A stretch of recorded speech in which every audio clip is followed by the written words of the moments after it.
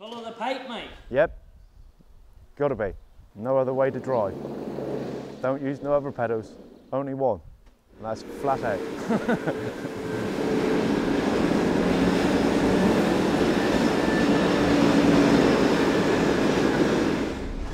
Hi everybody. So in the last 3 episodes we covered the first 3 DVDs. They were all based in Ireland, between North and the South. And at GRASSMEN we were starting to think that, do you know what? People were starting to buy those DVDs from the UK. They were actually starting to buy them from strange places. And you know, in the early days, my wife would have handled all the shipping, postage and packaging after her day's work, you know, because as I say, you're a business that was building, and she'd be starting to fill me in the evenings and saying, you know, Gareth, we started posting, I posted one to Norway and one to Sweden and a few to New Zealand or whatever, and you start to say to yourself, but we really noticed the UK audience was starting to follow us and starting to increase. So the obvious thing was we need to go to England and make a video. So where do we go? How do we go? And at that stage, people were starting to see us, and then came an email one day from the Furses, Luke Furse, and they're just saying if we were ever down about in Devon, call in and see them. And of course we went, you know, as about, I think it's Facebook stalking now it's called, but back then it was website stalking. We went and checked the website and we'd seen all this plant and stuff, and we were like, whoa, we have to go here. That's what we did. We made arrangements that we were going to do a scouting trip over to the UK. The plan was to go and speak to 2 or 3 businesses and, you know, see how we could start to creep into the UK and do some filming. And Suzanne Furse, Luke's wife Suzanne, she was like, look, if you guys get here, I'll look after you and all the rest of it. And so we thought, well, cost of the boat, drive down, not be too bad. So off we went. Well,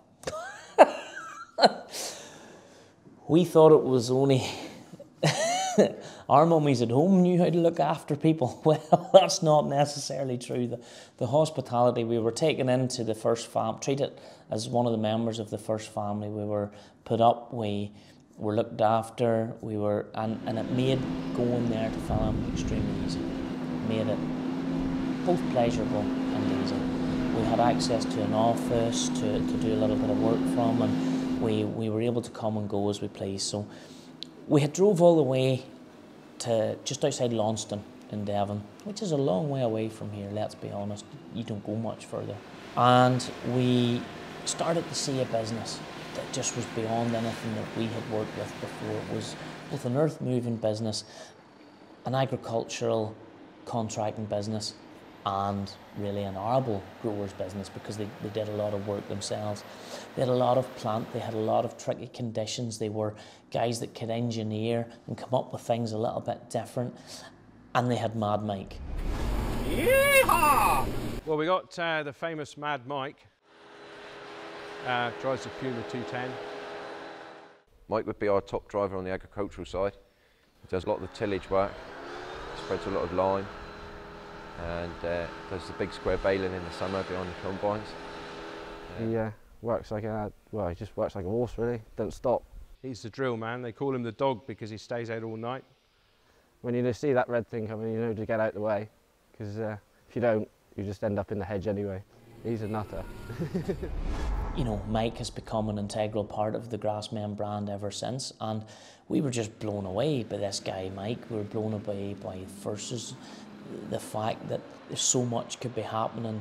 You know, it could be all focused on roadworks and dozers and diggers one day, and then the next day it's combines everywhere. It's just really was a little bit overwhelmed at times, and it was the first time. And the Furses in that particular year, they were entered into the Farmers Weekly Contractor of the Year, and they came runner-up. And in part of that, they invited us. We were at the Grosvenor House Hotel in London. I mean, this doesn't really do fancy hotels, but we were there. We were at the table with them, and it was a fantastic experience. We spent maybe weeks there at times.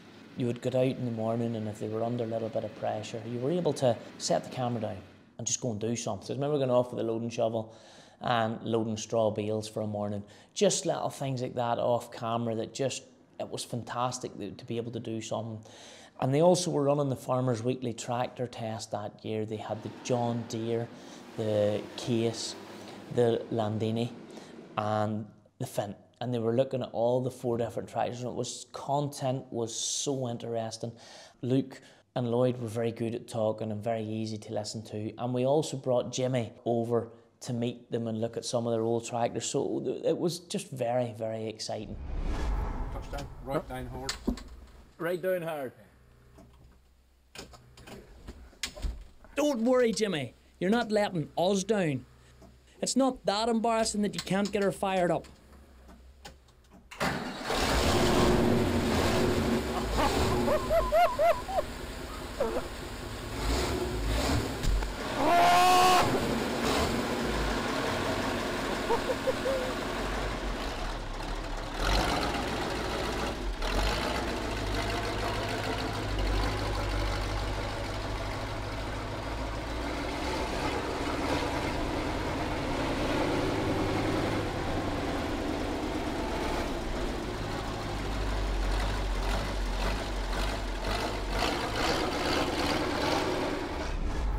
And it was our first adventure into, as I say, the UK, and we produced 2 DVDs from it because there was so much content we couldn't get it into the one. So it's these ones, Keep Her Lit and Sustain the Flame.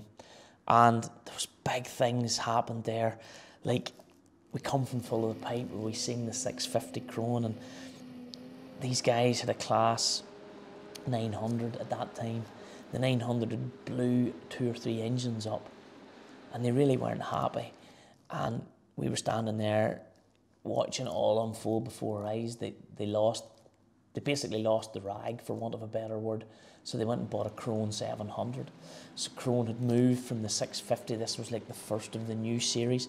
They bought it. We got to see it being PDI'd at Compass Tractors. We got to help lead the lorry in, you know, that delivered it, and just to be involved in all those parts was fantastic. At that time it felt fantastic just to be involved. It was unique, it was new, it was something different. And then the combines.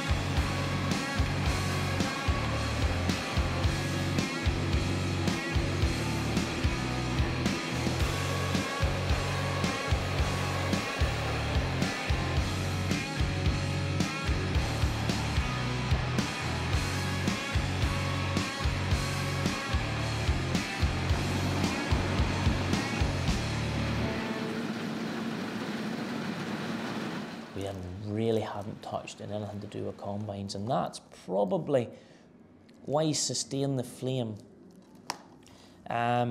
would be my favourite of the 2 of them, just because we were seeing different things.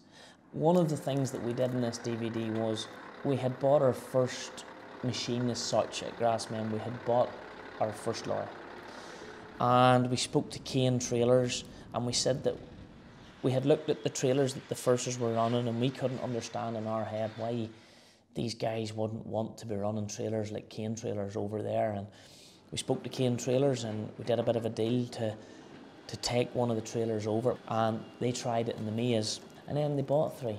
Now that was awesome. That was just something that we were like, wow. I actually took something, they seen the benefit of it, and they bought 3 of them, and it was just, that was the level at which we were able to get involved, and I particularly enjoyed that. It felt really, really good to be at that level, and the plan was this year to go back and see them and say hello to them.